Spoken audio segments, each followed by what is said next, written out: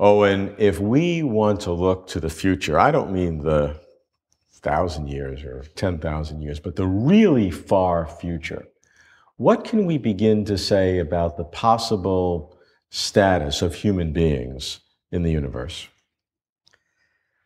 That's an interesting speculation. We know, for example, that our sun will last another 5 billion years. So I don't think that's going to be the terminal point for humankind. But when we look at primates, and particularly humanoids, we can see that their lifetime on the planet Earth has not been all that long. The change seems to come fairly rapidly. Can you imagine human beings in 10,000 years from now? We suppose that they would be a lot smarter because there would be a lot more information available through libraries, through computer databases, and so on. Will the human brain be that much smarter in 10,000 years?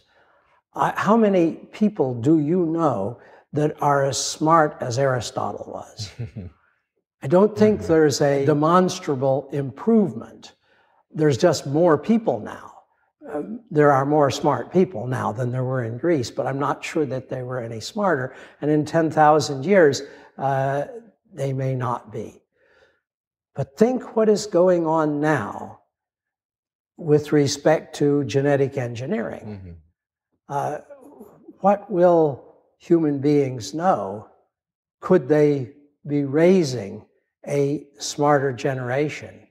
Would those genetic changes, in fact, be producing another species so that Homo sapiens, what would be left, would be preserved carefully in zoos? For me, the idea of extrapolating as far as 10 million years and supposing that human beings are still on the face of this planet I find it increasingly dubious to believe. To believe that you can even speculate, or what you're saying is that you think within 10 million years there won't be such things as human beings, that because of the back history you're reasonably confident in making that prediction that within 10 million years there won't be such things as human beings? So changed that you would probably not recognize them. If there is any creature filling that particular niche. But certainly to use the far, far future before the sun would burn out and everything would be destroyed here, that if there were sentient creatures still around, would you see them going beyond Earth and populating the galaxy? Or what's grand historical sense can you project? As one begins to make projections, it becomes very scary.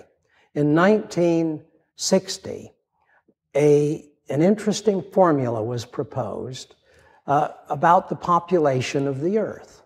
And it showed the population of the Earth going infinite in 2026. Now, it was absolutely uncanny because in the 1990s, that particular prediction was exactly on track. Now, it would be very interesting to think about the year 2026 as it approaches the doomsday date. To get the human population to expand at that rate, you would sort of have to say, well, if it takes one woman 9 months to produce a baby, 3 women can do it in 3 months to get the population to go up. But it is all of these kind of projections about population, about energy use, and so on. We're in a tremendous race to be able to get ahead of that curve to a place where we still have enough energy, enough human resources left to be able to think about things like going into space. We might have a small segment that can dream those dreams about what you could do in 30 years from now. but what will the world population be like in 30 years? What will the energy be like? What will the global warming be like? This is why I find it almost impossible to make a projection for 10,000 years, and even totally less likely to go 10 million years. And yet what's so fascinating is that if we look at human history that we know, recorded history is just a very few thousand years, 4,000 years, 5,000 years of real recorded history. And compare that to the time span of previous generations. Dinosaurs lived for many tens of millions of years. And human history is just these few thousand years of recorded history and, maybe a couple 100,000 years of biological history. This is because evolution has now crossed the Lamarckian divide. That is to say, as Lamarck supposed, that acquired characteristics could be inherited. Which was rejected totally from a biological perspective. But from a cultural perspective, we are now getting much more information. Our brains can store more information than our DNA can.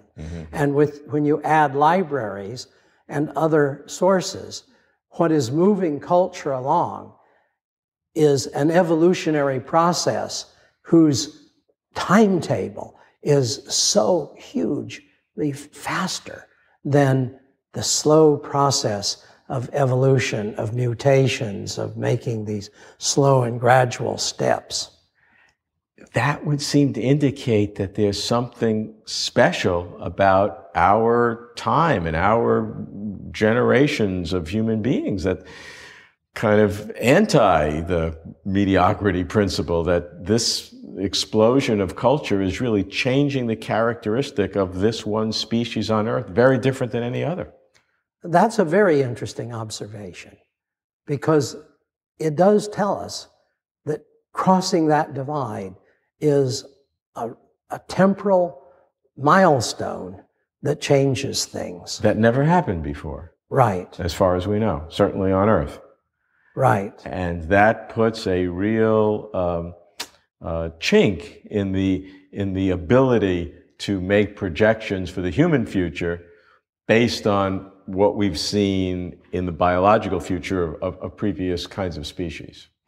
For example, my anthropologist friends say that if you look at Neanderthal, which had a relatively short lifetime, some hundreds of thousands of years, that somehow their tool use at the beginning of that period was the same as their tool use at the end. You could not, if you were back there studying those people, have made any predictions at all about what civilization was going to be in the 21st century. Again, that is indicating that the times that we're in during these few hundred years especially is something very unique, and it's hard to know where it's, because our progress is exactly the opposite of that. The opposite of not changing over hundreds of thousands of years. We're changing every year, and with computers. We live in very exciting and very dangerous times.